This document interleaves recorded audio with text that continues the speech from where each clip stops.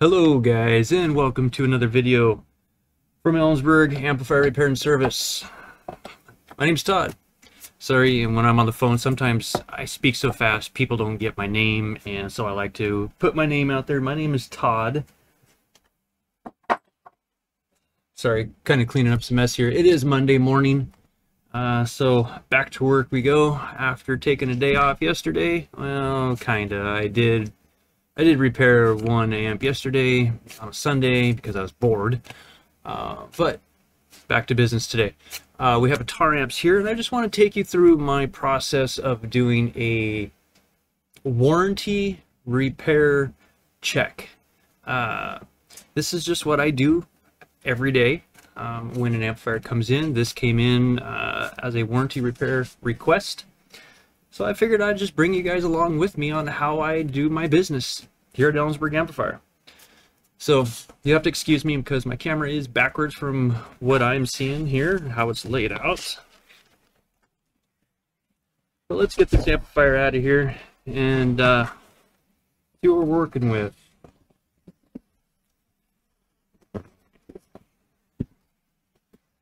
I like it when customers, you know, do their best to pack their amps. I mean, I highly appreciate customers that do that, because these amps, if they're not packaged properly, you're going to destroy these plastic ends.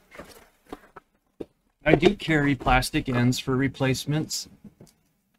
Oh look, he even gave me some extra stuff here. Some cables and a clip light. Nice. Which I don't need. Ooh, and I can tell you right off the bat that the power supply, this is burn up. Are we going to take a guess? Go by the smell. You just cannot, you can't forget the smell of a burnt circuit board.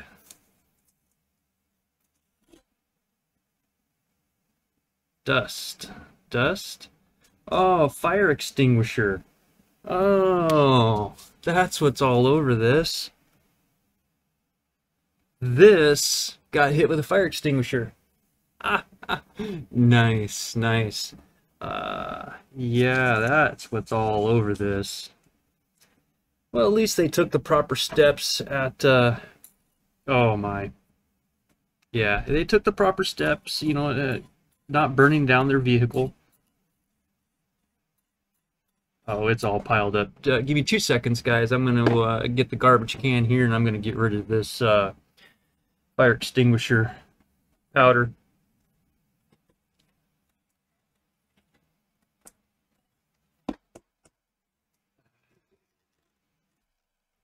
Oh, yeah, it's everywhere. It's everywhere. Wow. Which I don't mind. I mean, I appreciate people that, you know, take safety first. I don't know if I can save this guy's sticker for the top, but I will do my best. There we go.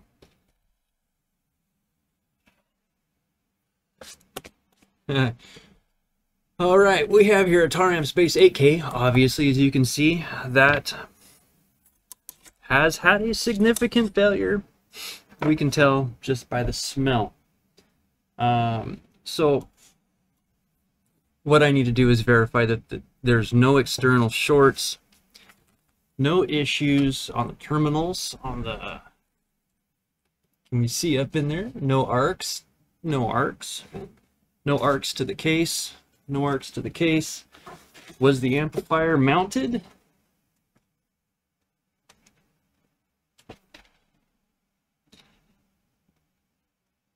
Good question. That is one thing I look for, is was the amplifier secured down? I really can't tell. Probably when they did the install on this. Unless they mounted it in a way that they didn't use the feet. The paint on the mounting holes doesn't even have a scratch on it. So let me check the speaker terminal, make sure there's no external visible shorts, which there isn't. So far, I'm not seeing an issue when it comes to installation. Moving around in a trunk or something and a cable shorts out to the case, that would be an end user obvious failure. So we're going to go ahead and pull the cover on this. I've seen this a million times, not a million times. I mean, I haven't had a million amps in, but if there's one thing that's common to probably the 8K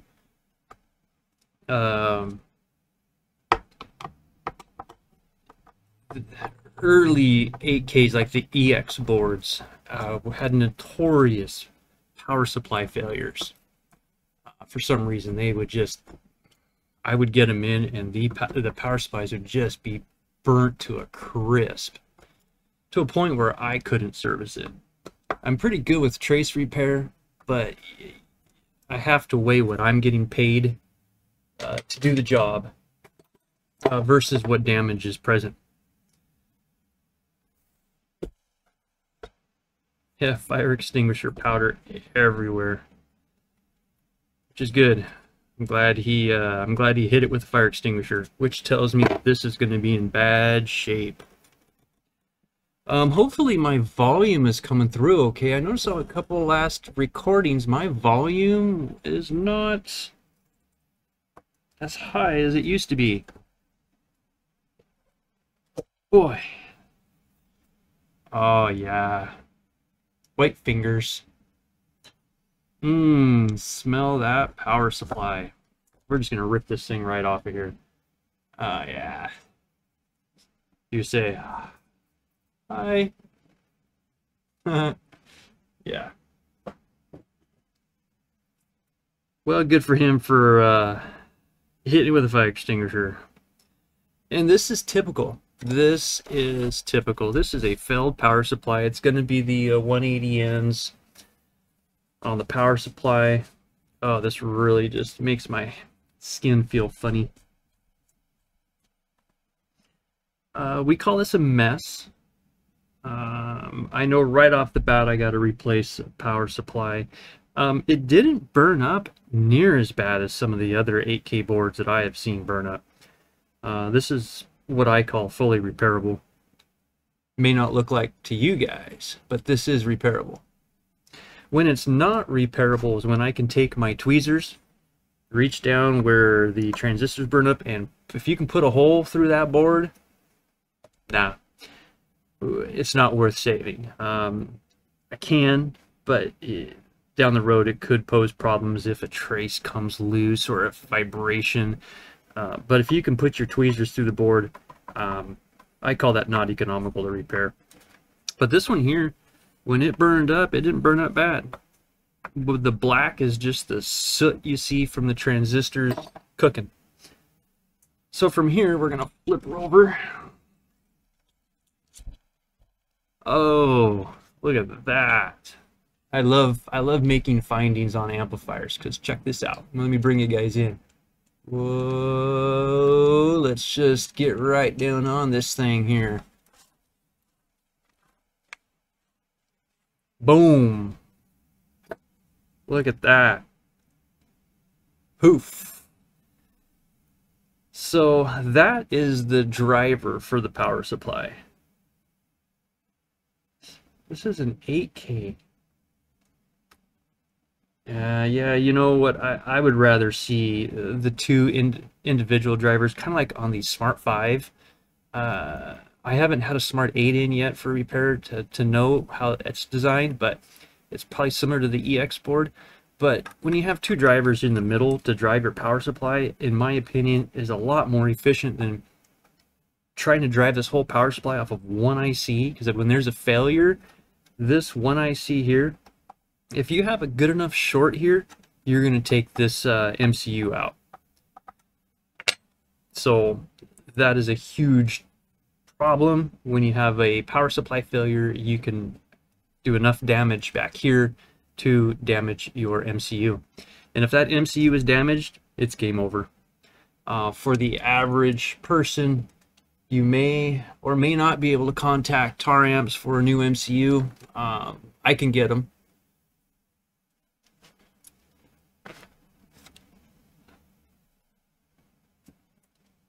Without really any issues. But I don't know, you know, how they deal with, you know, just the private individual. Well, I'm private too. Asking for parts. Oh, wow. Boy, and the more I look at the preamp section over here, there's a resistor here that's blown in half. It's still on the pads. It's blown in half and pushed apart. So there is a huge surge current going through that. Enough to heat the solder up, lead free mind you, so it has a higher melting point, and it blew the resistor in half. This one's going to be a little tougher to diagnose because I really can't fire it up, obviously, because I'm missing a bunch of stuff here. So,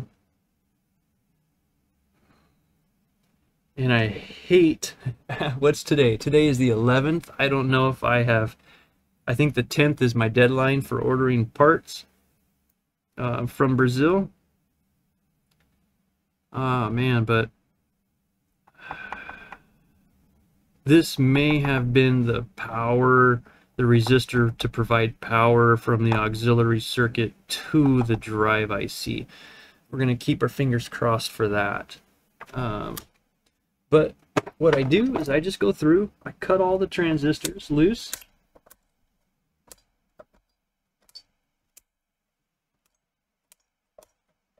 See, don't worry about, you know, anything right now besides clearing the fault. You want to clear the fault because our primary goal right now is to see if the MCU is alive or not. I'm going to have to start my scope here.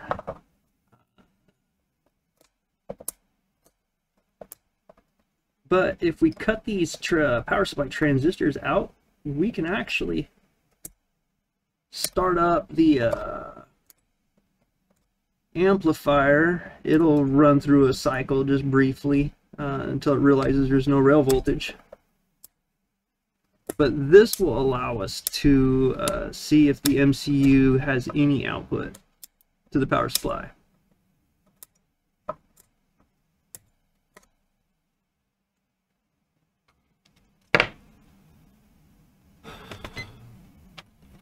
And the way to know if you have cleared your short is to check your power supply.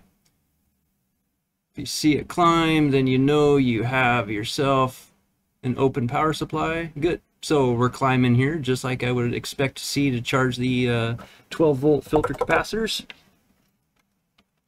So I've cleared the short on the power supply. I need to pull the IC that drives the power supply. Oof. Bad shape, bad shape. Let's get some flux on that thing. Make just a little bit of a flux mess here. I have Q-tips. We'll just clean it right back up. That's if I save this board.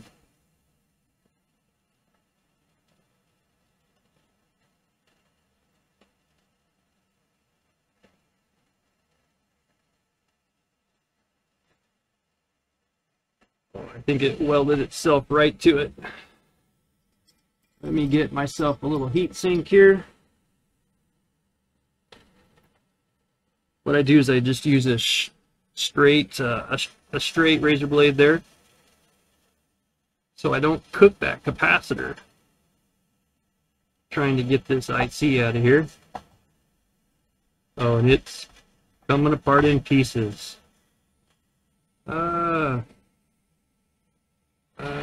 Yeah, not good, not good.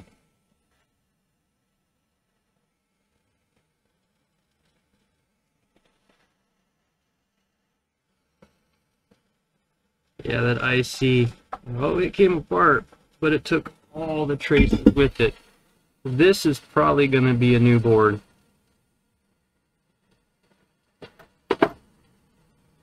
because all those traces are gone.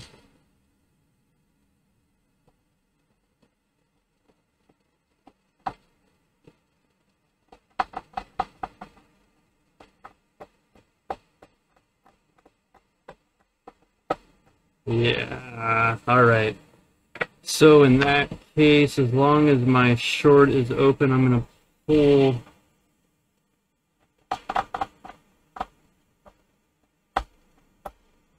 Boy, it's a mess. I think I can power up the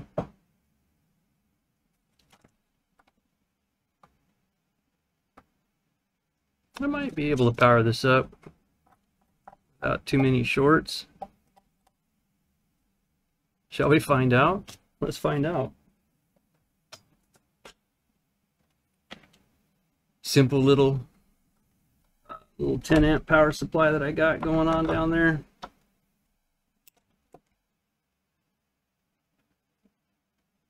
don't see any smoke coming off of the preamp board.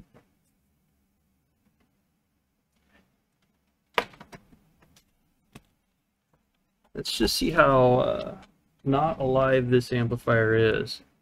Oh, hey, we have a blue light. All right. Even though I think this board needs to be replaced, I am going to see if the MCU is still alive, which is really easy. I just check right over here at the resistors. These are pull-down resistors for the MCU, for the power supply drive.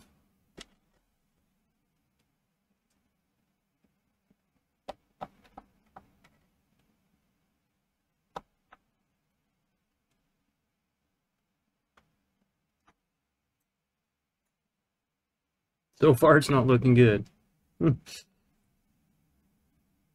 Yeah, there is nothing. This MCU is gone, or the power supply is gone.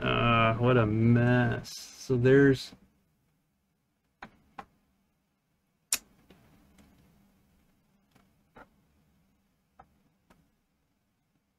Yeah.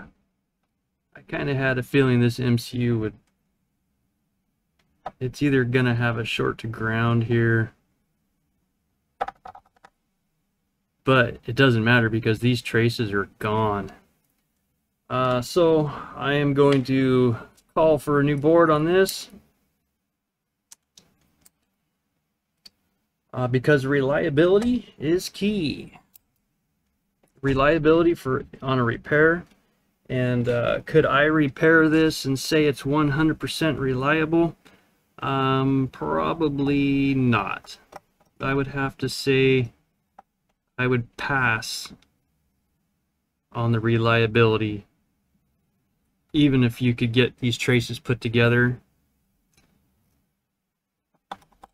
with that IC being literally welded to the board. Yeah, we're gonna call for a new board. So that is the basic, just general rundown. I get it when I get an amplifier in. I do all my checks on it, see where I stand with the board, either repair the board, replace the board. Those are my options. And on this one, I think I'm going to replace. Oh, and on top of that, this little sticker was hiding something from me. Oh, what do we see here? What do we see right there? Look at that. Blown output section, blown trace. Yeah, took out the trace. So yeah, there's so much work that is involved on this that I'm just going to call for a new board. So I do thank you guys for watching. Just a general overview review of either approve or decline a warranty. That's how I do it. If you have any questions, comments, or anything, leave them down below, and I'll get to you as soon as I can. And again, guys, please stay safe, keep your fingers out of the rails. These things can get pretty high in rail voltage. Again, if you just look at your rail capacitors, these are 160 volt rail capacitors, so you could be in the 120-ish, 130-ish volts DC on the rectifiers and the output transistors. I see guys, when they fire these things up, run their hands across the output transistors, like, wow, you find yourself touching those outputs that have high voltage and touching ground, you may have a problem. So stay safe, guys. Thanks for watching. We'll catch you on the next one.